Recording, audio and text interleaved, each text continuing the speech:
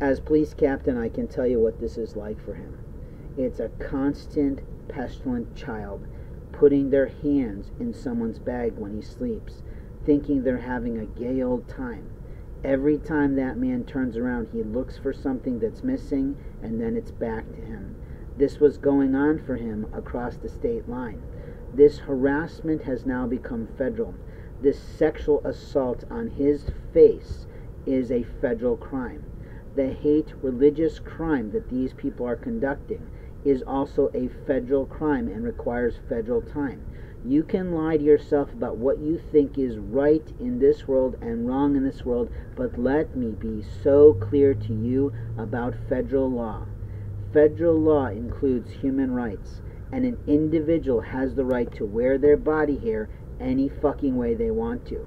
And if federal law does not allow you as an officer of the law to strip someone down, you stupid lesbian bitch, to see their body, you have humiliated my company. You have destroyed our jail. You have destroyed federal law because you thought that you had rights to information that nobody had rights to put in a record.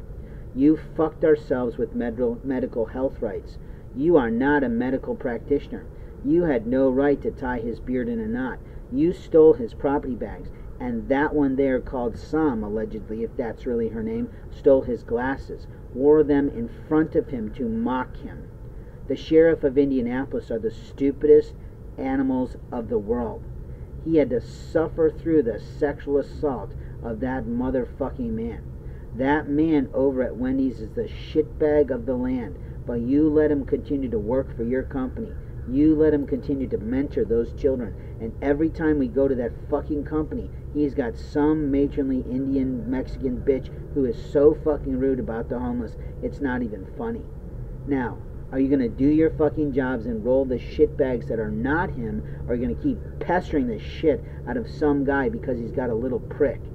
You're not his family doctor. You are not his medical practitioner. You are not his mental health representative. And if you send another one of those fucking bitches at him, most likely he's going to pull him out of the fucking car and pound him. If she played a fucking signal on him so he couldn't hear or see what was happening, you screwed yourself underneath federal law, international human rights laws, and you could be facing a tribunal counsel for treason.